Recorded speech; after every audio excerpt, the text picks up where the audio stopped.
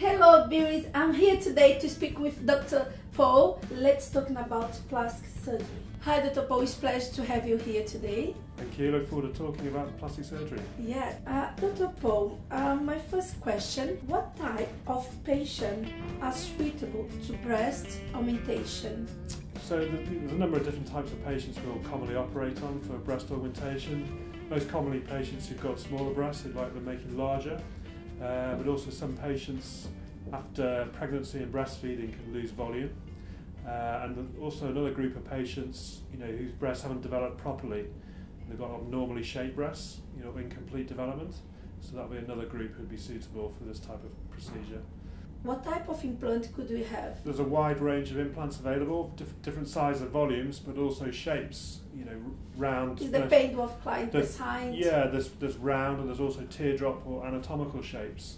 So we'll decide with a patient consultation.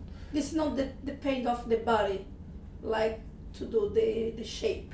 Yeah, I mean we'll discuss with a patient at consultation what their current bra size is, ideally what size they'd like to get to.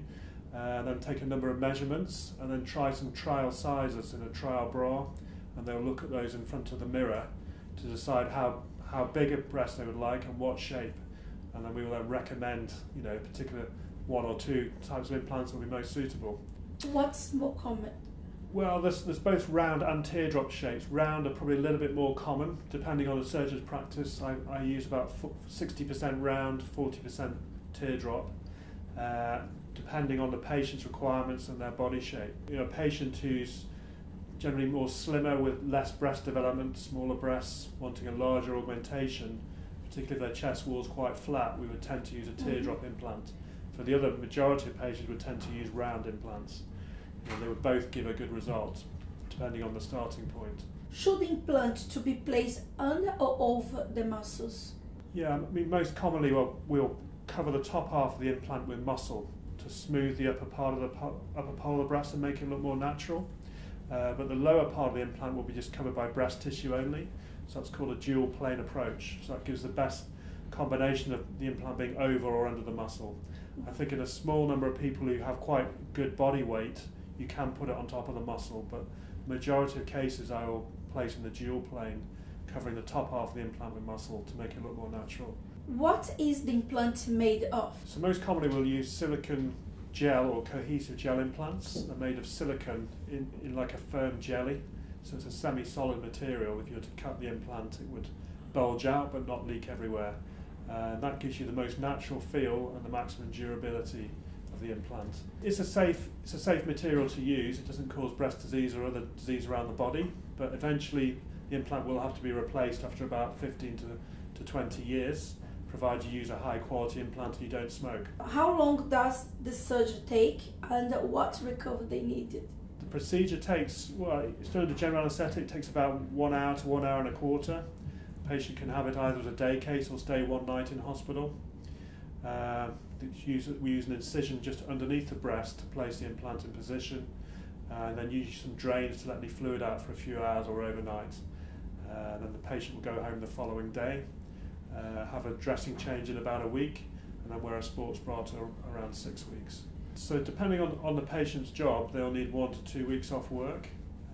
As I say, we'll do the dressing change in about a week, and then they can get back to work after the first or second week. And about exercise? Yeah, so sports for the lower body, they can start gently at 3 weeks post-op. So that would be using an exercise bike or a running machine. But involving the upper body, it's 4 weeks onwards. You can come back easy, not before 4 weeks for weights, aerobics, swimming, Pilates. Okay, for 4 you can weeks have onwards. your normal life. After 4 weeks, After yeah. 4 weeks. And you wear a sports bra for 6 weeks, Okay. just to hold the implants in position till they're fixed in that position. How people be prepared for this surgery? So usually when we see a patient in clinic, we would like to establish they've got a clear view in their mind of the result they'd like to achieve. So they're well focused in that area. Also that they're medically fit, from a general perspective.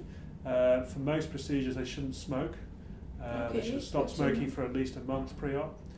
And also any certain medications we would like to avoid, like anti-inflammatory drugs that can cause bleeding. That'd be the main areas we would focus on.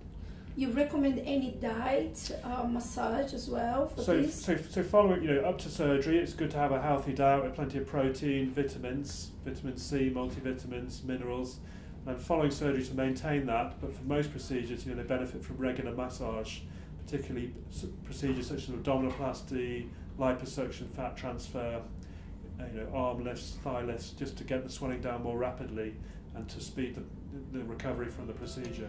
Thank you, Dr. Paul, and see you soon for next video. Great to speak to you, Grace. Look forward to the next one. Bye! Jeruse Beauty. A gente cuida de você.